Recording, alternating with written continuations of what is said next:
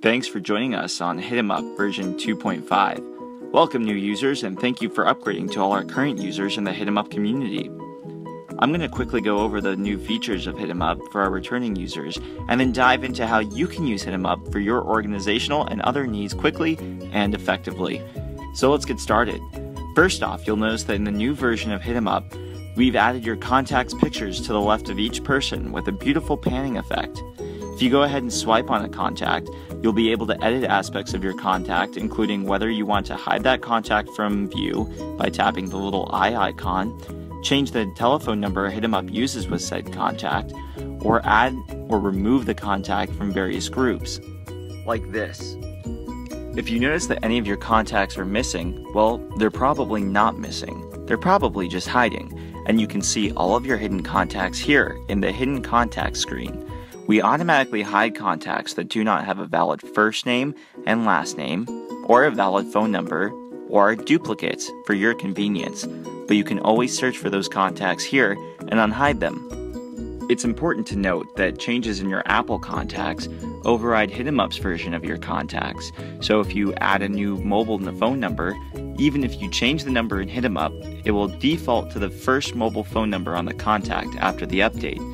We like to say that Hit 'em Up is a walled garden, because when you make changes to your contacts, it does not change your contacts in Apple's contact book. This is done to protect your contacts and ensure that nothing bad happens to them, as is prevalent with other contacts-related apps. Other cool features include a much better search function, which lets you search for your contacts on many criteria, including the notes on your contact. Also in version 2.5, we've added the ability to reorder and sort contacts based on your preferences for easier structuring, as you can see here.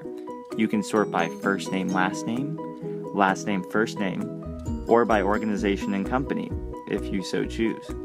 And we've added the ability to import existing groups from your Apple contacts if you've already created some.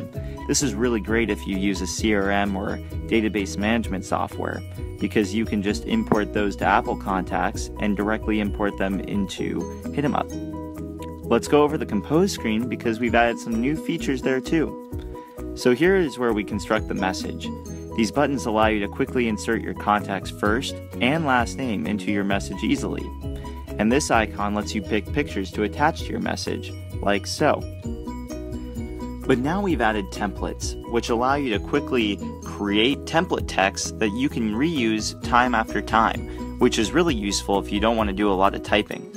Whenever you don't use a template, you can easily just swipe to delete it here as well. Let's select some people to send this message to now.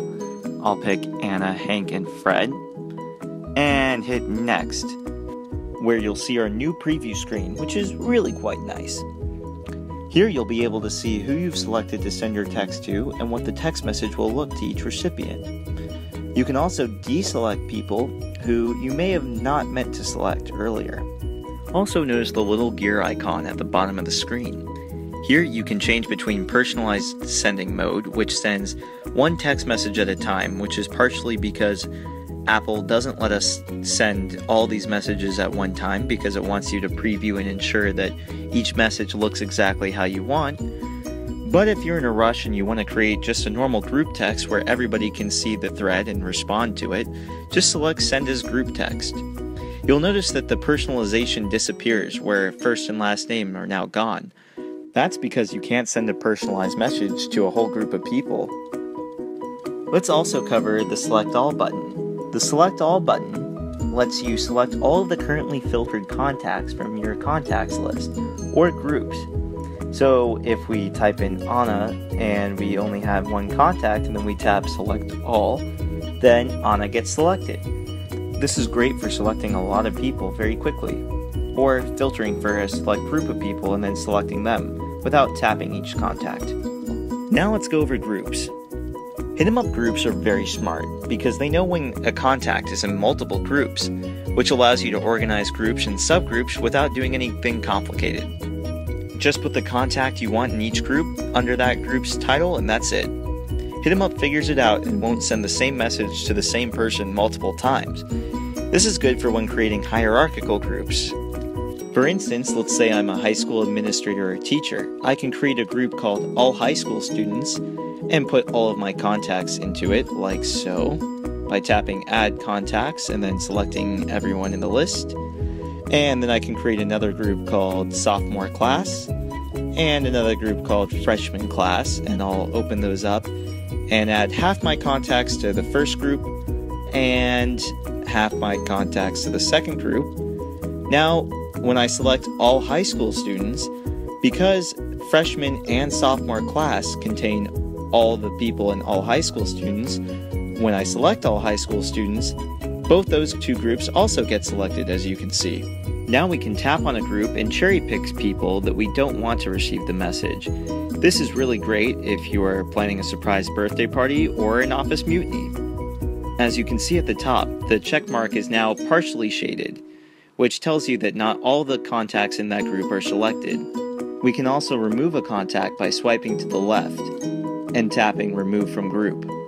Or we can change the name of the group by tapping and holding on the group and pulling down, and then typing in the new name of the group, like so. Or we can delete the group altogether by swiping the whole group to the left and hitting Delete Group. And don't worry, when you remove a person from a group, or you remove a group, you never delete any contacts, just the references to those groups. So don't worry, they're still there in your contacts list. Lastly, HitEmUp operates on a subscription model, so you can check out our subscriptions by going to the menu, and then to Store, and then checking them out. You can even get started today for as little as $1.25 a month for the year subscription, and all new users get a free 7-day trial. But you should act now, because prices may go up in the future. And don't worry, we won't automatically charge you or some silly nonsense like that. Our subscriptions are non-recurring, which means that as soon as you need to re-up your subscription, just go back to the store and do it then. And all subscriptions include all current services available in HitEmUp, and all future updates that are relevant to those services. We may offer future services that may require an upgrade in the future, but we won't ever limit what you can currently do. That's it. If you like HitEmUp, please share it with a few people you think could benefit from it, and leave a review in the App Store. We really appreciate it when you do. We hope you like it, and we look forward to your feedback or any questions you may have, which you can ask us here by tapping the question mark button and then support. So go ahead and hit 'em up.